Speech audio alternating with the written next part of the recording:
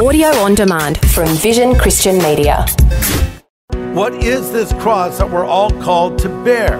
To bear the cross means one thing. It means deny yourself and put God first.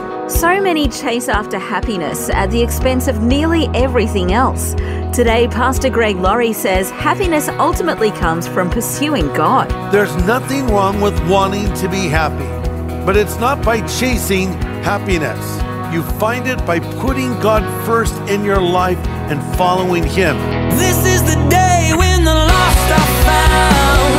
This is the day for a new beginning.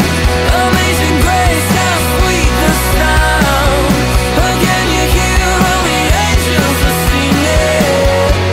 This is the day when life begins. So much of life is determined by our focus. Do we focus on career more than family, or family more than career? Do we focus more on pursuing goals or enjoying the journey? Some focus on happiness. It's their most important pursuit in life. And yet, happiness isn't found through direct pursuit. Today on A New Beginning, Pastor Greg Laurie points out that happiness comes when we put God before ourselves, when His will becomes our will. That's our cross to bear. This is the day when life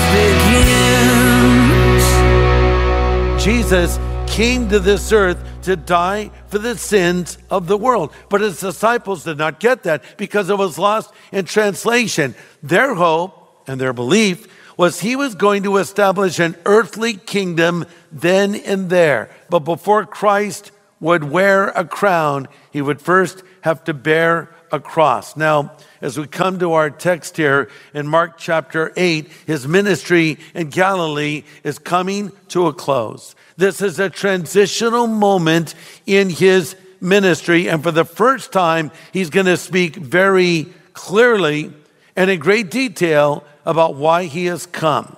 Let's look at our text, Mark chapter 8, verse 31. Then Jesus began to teach him that the Son of Man must suffer many things and be rejected by the elders, the chief priests, and the teachers of the law, and that He must be killed and 3 days later rise again. Notice the detail in those words.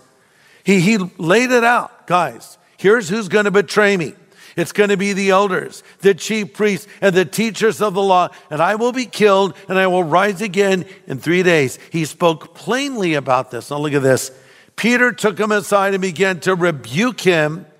And when Jesus turned and looked at the disciples, He rebuked Peter, saying, "Get behind me, Satan, for you do not have in mind the concerns of God, but merely human concerns." Stop there. By the way, this is the first time Jesus ever talked specifically, clearly, and I might even add graphically, about the fact that He was going to die. And they're thinking, how could that be part of any plan? You're the Messiah. You're supposed to establish your kingdom here and now. How is this going to be part of something good for you to be taken and murdered? And in fact, we've given up everything to follow you, Jesus. And we've made these great sacrifices. And so Peter thought that he would sort of set Jesus straight. And we read in verse 22, Peter took him aside and began to rebuke him. And by the way, in the original language, that implies it was done over and over again. I mean, I'm trying to imagine this. Peter says, "Jesus, come here for a second. Buddy, listen. Come on, man, what are you doing? I rebuke you, Jesus. You cannot do this." He's rebuking God Almighty. I mean, this is insane. And Jesus listens to him. And then Jesus says, "I rebuke you, Peter. The devil gave you that thought to deter me from this course. I'm going to die on the cross, and there's no getting around this." Now Jesus, shall we say, shifts gears. Now He personalizes it. And in effect is saying, look, guys, I'm not the only one who's going to bear a cross. You're going to bear a cross too. In fact, you need to bear a cross. And though these words were given some 2,000 years ago, they ring true for us today. These words that we're about to read are not just for first century Christians, they are also for 21st century Christians. Let's go back to Mark chapter 8, verse 34. Then he called the crowd to him, along with his disciples, and said, "Whoever wants to be my disciple must deny themselves and take up their cross and follow me. For whoever seeks to save his life will lose it, and whoever loses their life for me and the gospel will save it. What good is it for someone to gain the whole world and yet forfeit their soul? Or what can anyone give in exchange for their soul? If anyone is ashamed of me and my words in this adulterous and sinful generation, the Son of Man will be ashamed of them when he comes in his Father's glory." We'll stop there. You could insert your name here. If Greg will take up the cross and follow me, if Josh will take up the cross and follow me, if Mary will take up the cross and follow me, this isn't just for the 12 disciples of Jesus. This is for you. Now you say, but I don't even know what that means to take up the cross and follow him. Well, first he says, deny yourself. The word deny means to say no to yourself. It means to put God's will above your will. What is this cross that we're all called to bear? Well, first, let me tell you what it isn't, because I think we have a lot of misconceptions about the cross today. You know, we adorn our churches with massive crosses. We get into lawsuits about where crosses can be displayed. We tat a cross on our arm. We make it a fashion accessory. But in the first century, know this, the cross was a repulsive symbol. By the way, the cross was not the symbol of the church in the beginning. Now, later it came to be a symbol of the church, but back then, if you had a cross, that was a despicable symbol, because a cross was an incredibly horrible way to die.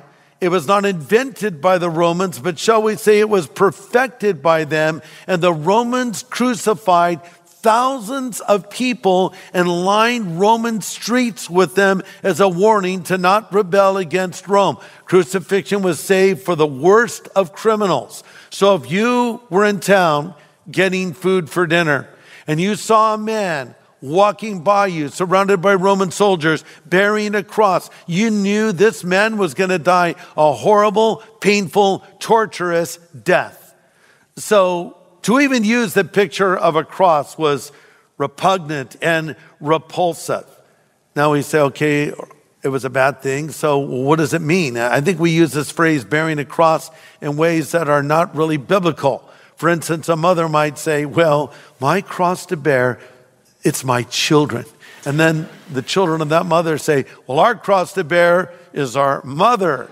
Or someone else might say, well, my affliction or this difficulty I have is my cross to bear. You identify whatever issue you have or difficulty you have as your cross to bear. That's not what it means to bear the cross. Listen to this. To bear the cross means one thing. It means deny yourself and put God first. Let me illustrate. I've been a Christian now for 50 years, and I've seen a lot of things. I've seen gifted preachers shoot up like rockets and then come crashing down. I've seen people that had their lives changed by Jesus walk away from their faith. I've seen very talented people that I thought would do great things for the kingdom sort of flame out. So as time has passed, I'm not so much impressed by charisma as much as I am impressed by character and longevity. For instance, I'm more impressed with someone who just lives a faithful Christian life. I'm impressed by a husband who keeps his vows to his wife to a lifetime. I am impressed by a wife who stands by her husband through thick and thin. I'm impressed by a Christian who stays with it every day, sunny days and stormy nights. I am impressed by a believer who weathers the storms of life and continues to give glory to God, because that's what following Jesus is all about. As one person defined it, being a Christian is long obedience in the same direction. Long obedience in the same direction. You're listening to A New Beginning with Pastor Greg Laurie, Senior Pastor of Harvest Christian Ministries in the US. We're learning about the importance of bearing the cross of Christ as Pastor Greg presents today's message called Lost in Translation. Let's listen. Bearing a cross isn't as awful as you might think. Look at the statement of our Lord in verse 25. Whoever will save his life shall lose it, but whosoever will lose his life for my sake shall find it. Here's what the Lord is effectively saying. If you'll get your priorities in order, if you'll deny yourself and take up the cross, you will find fulfillment in life. Listen, there's nothing wrong with wanting to be happy. And God is really telling you how to be happy. But it's not by chasing happiness. As one person said, the pursuit of happiness is one of the least happy things a person can do. So you don't find happiness by pursuing it. You find it by putting God first in your life and following Him. Here's what you need to know. Selfish people are unhappy people. Now, studies have confirmed this. Research has shown this is true.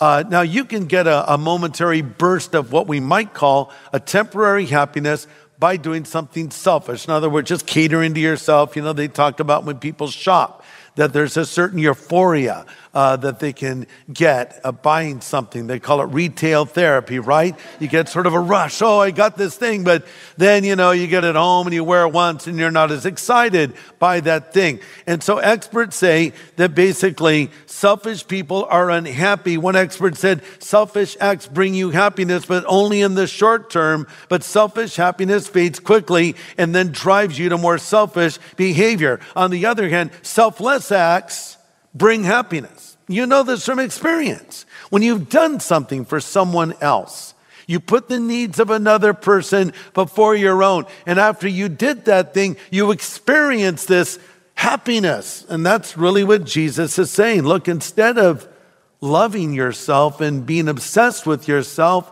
deny yourself. And if you will lose your life, you will find your life. What does it mean to deny yourself? Let me give some examples. To deny yourself means you're not embarrassed to bow your head and pray over a meal, even around non-believers. To deny yourself means you speak up for your faith even when it's unpopular. To deny yourself means you take up the cross and resist the allure and temptation of this world to live for self, and instead you choose to serve others. To deny yourself in marriage is to put the needs of your mate above your own. To deny yourself is to control your impulses as a single person.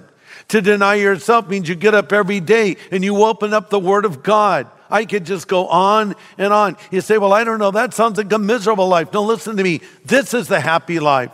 This is the joyful life because you have your priorities in order. And this is why Paul wrote in Galatians 2:20, I am crucified with Christ, nevertheless I live.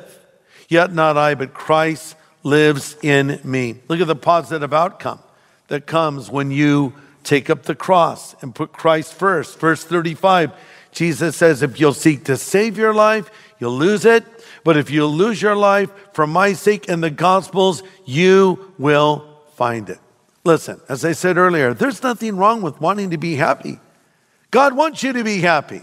He's even described in Scripture as the happy God. But go about it in the right way.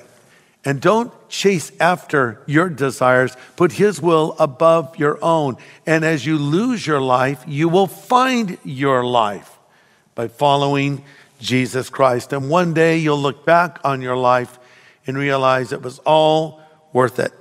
You know, it's interesting how many times Jesus uses the word must in the verses we've read. He said He must be killed. Then He said we must take up the cross and follow Him. But none of this makes sense until we come into a relationship with Him. So let me share with you one more must. Jesus said to Nicodemus, the religious ruler, one night, you must be born again. Let me ask you in closing, are you born again? Some people say, well, you know, I'm a Christian. I'm just not one of those born agains. Newsflash, you can't be a Christian without being born again. Again, Jesus said you must be born again. What does it mean? It means to be born from above. It means you'll have a spiritual birth. Listen to this. If you're born once, you'll die twice. But if you're born twice, you'll die once. What does that mean? If you're born once, you'll die twice. So You're born physically, and then you'll ultimately die physically and spiritually. But if you're born twice, that is, born physically and born again spiritually, you'll only die once. Yes, your body will die, but your soul, your spirit will live on.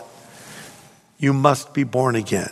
You need Jesus to come and live inside of you. Listen, Jesus came to this earth, as we pointed out, to be born in the manger, to die on the cross for your sins, for my sins, because we're all separated from him and we've all broken his commandments time and time again. And then he rose from the dead and he will give you complete forgiveness. Can you imagine that? Sure, I'm talking to somebody right now that is so ashamed of certain things that they've done, and they wonder, could God ever forgive a person like me? And the answer is a resounding yes. Not only can he forgive you, he will forgive you right here, right now. You say, well, what do you mean by that? I mean by coming to the Lord in prayer. You can ask for his forgiveness and he will wipe away every sin you've ever committed. He'll forgive it and he'll forget it.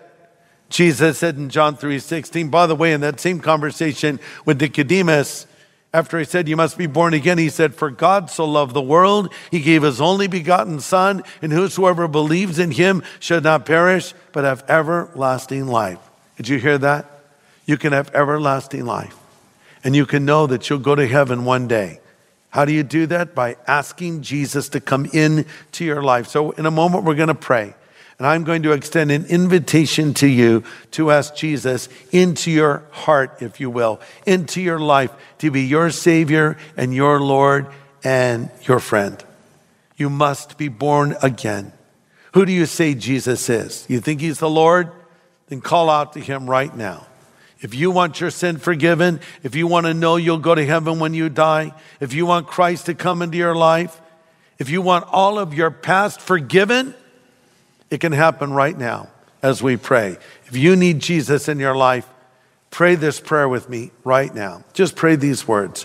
Lord Jesus, I know that I'm a sinner, but I know you're the Savior who died on the cross for my sin and rose again from the dead.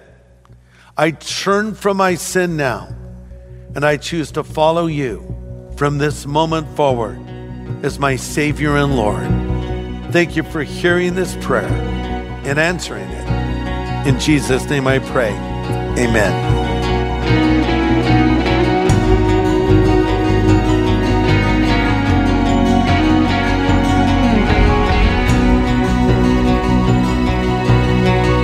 Pastor Greg Laurie with an important prayer with those making a change today in their relationship with the Lord.